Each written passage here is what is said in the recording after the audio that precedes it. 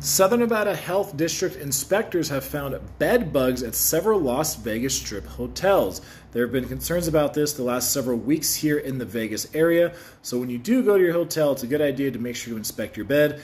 Remember, hotels don't come built with bed bugs. People bring them in. In a place like Las Vegas, where tens of millions of people visit every year, at some point it is very likely bound to happen. So when you do get to your room, be sure to check your bed. If you find them, let the hotel staff know.